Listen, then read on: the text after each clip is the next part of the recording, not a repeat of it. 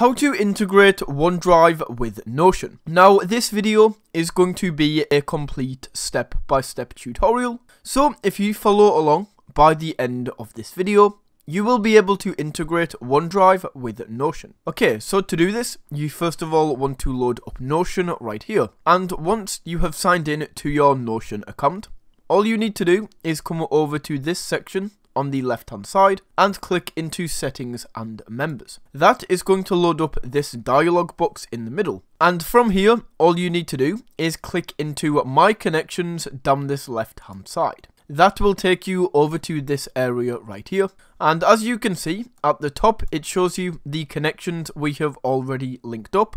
And then at the bottom here, it shows you the new connections you can add. So all we need to do is click on show all.